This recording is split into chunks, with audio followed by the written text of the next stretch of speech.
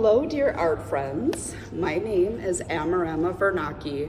I am the sole proprietor and head artist of Amarama Art.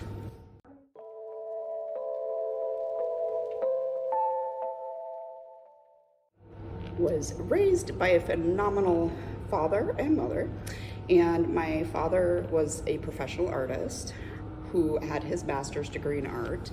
He was also the stay-at-home parent in a time when it was not common, during the 80s.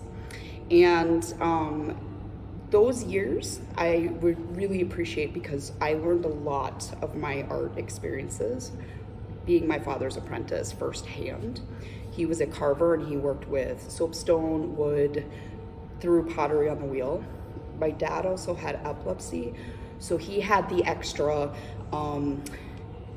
emphasis on art with hand-built tools, because if he worked with anything electrical while he had a seizure, it would be very dangerous for him. So I would be helping him sharpen the rasp, get the pug mill ready at the school, lots of really fun stuff like that, hands-on, deep in the trenches.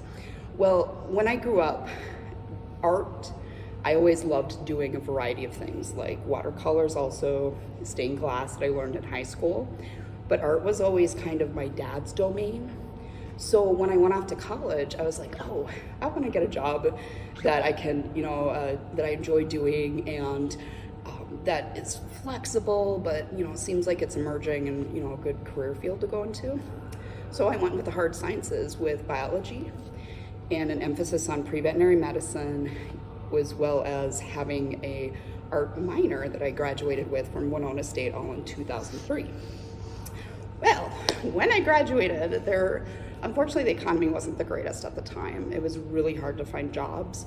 So I ended up working as a home health aide, doing overnight shifts, and then also working part-time for about 4 years at Joann Fabric. During that time period is when I learned, surprisingly, a lot of my business components when I started my sole proprietorship in 2008. The idea behind that, so it's kind of weird going from biology. And the reason why I mention that, I will come back to that, because when I work now, currently, a lot of the things that I learned from my biology classes, I still apply even in my art. Whether that's if I'm doing studies on needle felting flowers, wanting to research different plants, if I'm doing a study of animal structure and form. Well, when you're making art that involves structural components, I like to look at how does the muscle structure, how does that affect the type of sculpture I'm making? Even if it's a fantasy-based creature, I like to really look into, when I'm fabricating and making this art, how does that convey as a real-world concept of use? So surprisingly, a lot of those anatomy and physiology classes I took way back when, they've been helping me front and center when I work with needle felted soft sculptures, custom pet portraitures, and that kind of thing.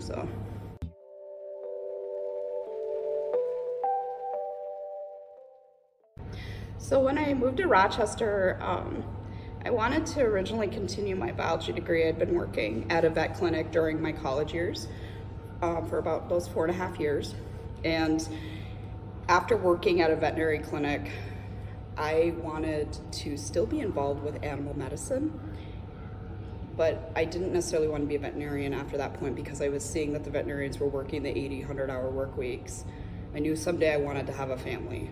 I knew someday that career-wise I wanted to have something to still do with animals at the time. So when I moved up here, RCTC had just started their veterinary technician program, which is an animal nurse. So I went to school with that in about 2005. So when we first moved up here, it was just kind of a hodgepodgery of working overnight shifts as a home health aide, and then working part-time in the evenings. Well, at Joann Fabric also. And the reason why I mention that is because that's actually, surprisingly, those were how I initially learned how to price, market, sell, and work with a lot of the different artwork that I had. So that's kind of one of the things that got us up here to Rochester. Was also my partner at the time. We had been dating during college. We'd continued wanting to enjoy our time together. We weren't married officially until 2005, but my partner was able to get a job after about 9 months at Mayo Clinic working as a computer science major. So that's kind of one of the things that I liked with Rochester is we came up here initially for the RCTC college classes, but I really fell in love with the town at that point. There wasn't necessarily a lot going on per se, but I loved the potential. I loved the beauty of the ecological areas outside, whether it's Chester Woods, Quarry Hill, Zolman Zoo area, by Oxbow Park. I really liked how we're in a little city, but you could go 10 minutes outside of town and be in the country.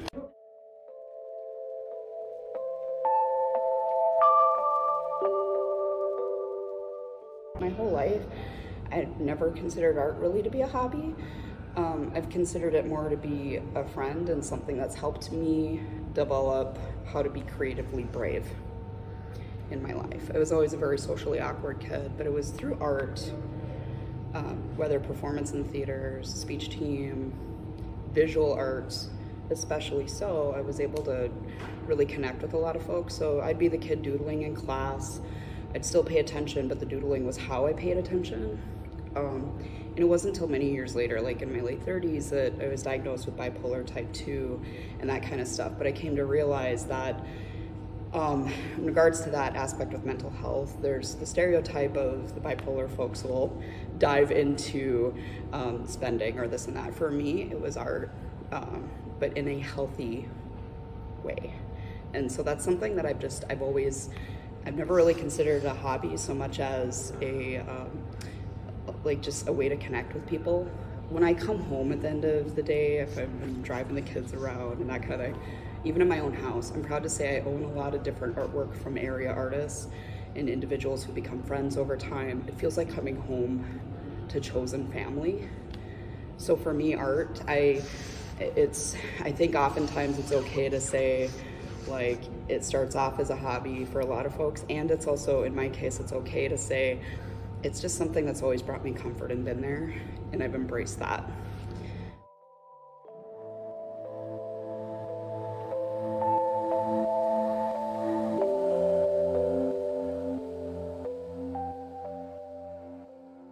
I just want to state that with my own personal journey as a transgender non-binary person, my story is my own, and it is so different and unique for each person. Please ask all these amazing different creatives if they are comfortable sharing their own stories. Now, that being said, and just wanting to preface that, I found that in the early part of when I was working as an artist, had gotten my tax state ID and all the scary steps of starting a business, scary, not really being scary, mind you, but navigating it on my own, I came to learn that through community is how, within the different art ecosystems, is how I become more comfortable sharing my more personal sides of my life through art.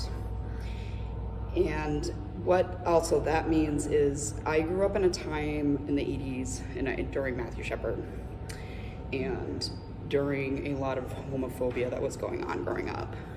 I transferred high schools in 9th grade due to a lot of, sadly, bullying, to put it nicely, but there were things like I'd be getting death threats and that kind of thing. So I was transferred to a new school, and I'm really thankful for that new school that I transferred to in Esco, Minnesota, because I was able to connect with other students, and a lot of it was, again, the art classes were my saving grace. And just being able to dive into. As an adult, it is hard to find words on terms for how you're feeling on the daily. And it's even more so, a million times over, for kids. And that's rightfully so, because your job is to be a kid when you're a kid. And when I moved to Rochester and went after I started my art business, I really strongly believe in part of being an entrepreneur is giving back to the community, and giving back to the community in a way that you can relate to. So for me, when I think it was around, I'd gotten a little bit more established, was figuring out the ropes of the small business end of life. Also at the same time, I was juggling raising 2 kids at home, and then later on my 3rd child in 2011.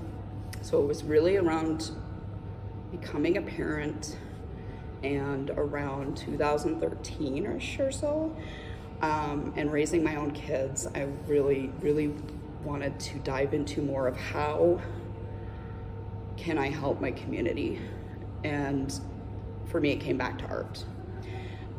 So kind of those early years in 2014-ish or so, again, raising kids, still doing overnights, and then working at my small business job. It was eventually like, okay, one of these things has to start listening. So I ended up moving out from the overnight jobs, and the evening job had ended at that point. So I was focusing on family and the community, and through that I was able to focus on my art. I learned to, one of the things with a biology major is it's the most generalized creature that survives, that flexibility in life. So that's something I always carried with me in my artwork many years later, and my art job is to learn to be flexible. Life changes. And especially as a parent, and the reason why I mentioned that is during those years, I had been going back to therapy, and it was during that time period that I was really starting to unlock more of my gender identity. Some things, different layers, if you will, of the proverbial onion of tackling, but then realizing, oh, there's this thing here that has a term for it finally, for how I've felt. And one of the things tying back to when growing up in the 80s and 90s is I started thinking to myself, what would I have wanted as a younger person? A safe place to be with others and create art, and safe place meaning for LGBTQ youth and that kind of thing. So I started at that time, and it was around officially 2016, I started working more with my artwork at different area art festivals and that kind of thing, but I really started connecting with other fellow artists. At the time it was C4, Creative Concerned Citizens for a Creative Community, and through those individuals I also got to meet folks at the library who were doing amazing things with the Q Club for after-school youth. And I got to the point where I'm like, okay, through my art business I can help supply some materials to donate to the students for those LGBTQ youth.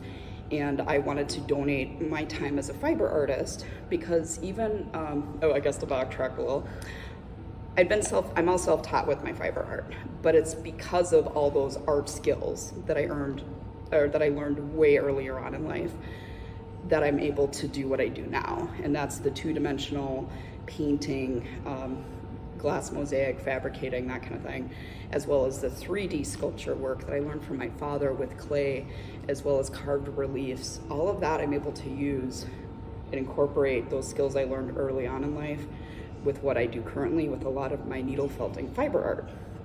Well, when I first started doing it, YouTube was barely a new thing. It was kind of a lonely art form at the same time. I'd been spinning on my spinning wheel, making yarn, and when my kids were crawling around, I kind of wanted to try something new. So I'd heard about needle felting, so at the time, Etsy was also kind of newish. Gosh, I feel old saying that, but Etsy was brand new, so I was able to buy some felting needles and use that to start needle felting. It was just kind of a trial and error learning process for those first couple of years there. And I'm really thankful because all those years later, I've been able to share it with other LGBTQ folks in the area. And I think that that's been the really most rewarding part, is being able to give students and youth, especially, like whether it's been, and I've worked with some of the kids at the ALC within the community and stuff like that too, who are LGBTQ as well, through the library, through Q Club, that kind of thing. And having that safe space just to make art with fellow individuals, like that's something that's really been really rewarding. So that's one thing I think that an area that Rochester's gotten a lot better with is having those programs. This was all pre-pandemic, mind you, but post-pandemic, I really would love to do I'd love to have a travel around in different spaces and places around town, so it's not necessarily garnered under one roof. And the other idea behind it, I would love to do a Q monthly, call it Q Craft, or be LGBTQ individuals, and there's students who could be able to come on in, make art, just visit in a safe space for a little while. And I like the idea of someday having that business plan kind of travel around so that I can bring the art to those individuals in those areas.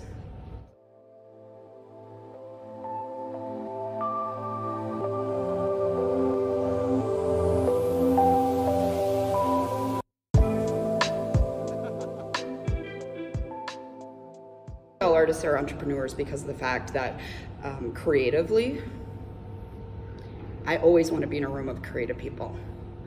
There's so many ideas bouncing off of each other and inspiring each other and working together. There's this magical thing that happens with networking with creatives. Ideas are our currency as artists. And that being said, the other reason why I consider myself an entrepreneur is that I am very much a champion of always pay artists for their time. Growing up with a father and in a time period where not necessarily, our art teachers were held in high esteem in my household and always were, but it was this concept of not knowing how to market yourself, which is really important in a lot of different areas. Not that making the money on your art is what makes your art great, far from it. But at the end of the day, if you're doing what you love, if it's helping your community, and if it's something you enjoy doing and that you're able to help pay your bills with, why not go for it? That's how I see that. I've worked plenty of jobs in my lifetime where I learned a lot, but the thing that I love about being an art entrepreneur is, more importantly, the things that it's so fun being your own boss and your own motivator. And I love what I do. I'm proud to say of everything I make, as well as the purpose and intent when I'm able to go out there in the community and help out with different art projects for public art. And I think that that's why it's important for a lot of artists to learn, if they so wish to learn how to market themselves. And what I mean by that is, going back to when I talked about having my biology major and my art minor in college, I loved my art classes. They were great.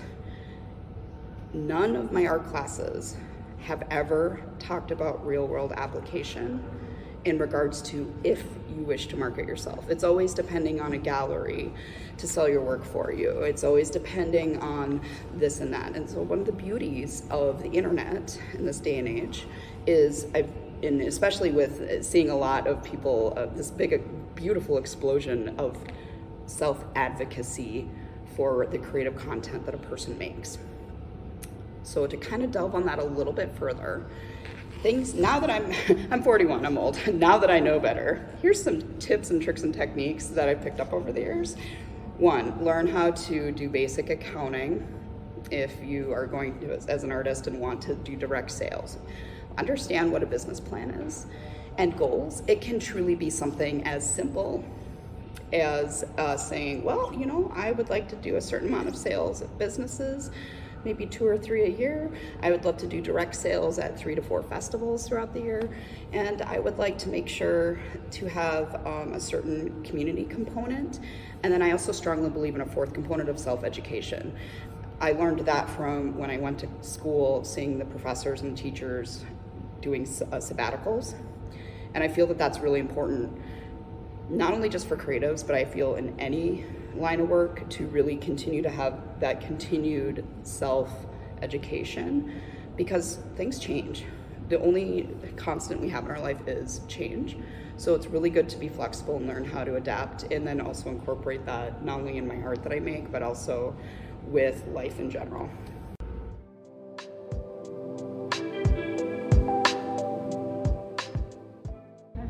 So oftentimes we're taught as artists and creatives to not have something be authentic if a dollar value is attached to it.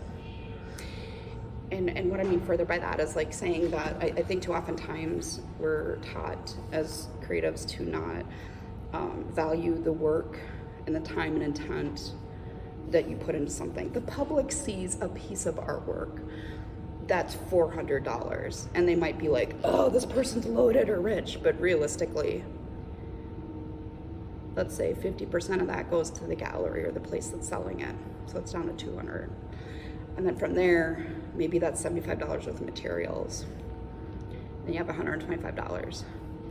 I hope that the artist, if they did that, that they are paying themselves a livable wage. I love doing what I do. And I know that when people see a piece of artwork I've made, I really hope it creates conversation.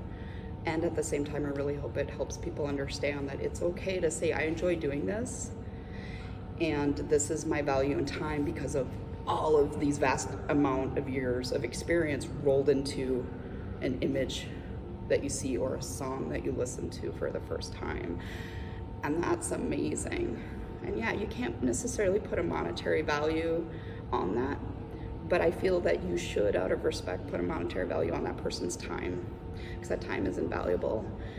And especially during this pandemic, any point in time, someone has benefited from the arts, especially this pandemic. And I guess that's kind of one of my things is I do strongly feel as an artist and a creative and a business owner, I feel like the world needs creatives more than necessarily we need the world. That's a fact. And especially during the pandemic, if you have listened to music, if you've been watching movies, videos, if you've been buying take-home art kits, you benefited from a creative and you've nurtured your own creative side. So I really hope people, that's what I mean by pay artists for their time. That value, that comfort that you've gotten from art. And when I say art, I also mean the performance, music side of life, all those amazing creative potentials. It's okay to say, this is what I can bring to the table as a creative, and this is what my time is and value for this project that I'm bringing to you. I'm so thankful for the multitude of amazing creatives in Rochester and the surrounding areas. I mean it, that in community of art and networking has been my most rewarding joys over the years. As a participant in the audience, just as much as making that artwork and or listening to concerts live or being able to hear it over maybe Bandcamp or whatever platform a person's using. I feel and hope that Rochester continues to just have a deeper understanding of the time as well as the value and passion that a person brings to the table. I hope that Rochester continues to always value creatives. I love being in a room of creatives. There's so many smart, amazing, wonderful people, very good, down-to-earth folks who do want to help each other at the end of the day. I strongly believe that. And the cool thing with a lot of the different artworks that are created by individuals is that you never know what a person's going through, but there's always some kind of really cool way to help and support each other through art. Also, I think that another way Rochester, just keep having that understanding of the time, the care, the years of experience that a person's bringing to the table. I was at an art meeting with some friends for a collective art show that's going to be coming up here at the Art Center in, I think, next fall or so, about environmental activism and environments. And it was really cool to be in a room with safely masked with 20 other individuals, because there was like over 300 years worth of experience in that room. And I just think that that's something that I really hope that folks show up. If you like an artist, a musician, a performer, if you can't physically show up, take small steps in being your own entrepreneur by maybe buying tickets and then giving it to a friend or something. You're still supporting that person. Maybe you can't show up to a certain event, but I feel it's really good in that community spirit of still buying those tickets, being able to show up when you can, but then if you can't necessarily make it, buy a ticket and donate it to give the gift of art to someone else. So just keep showing up, Rochester.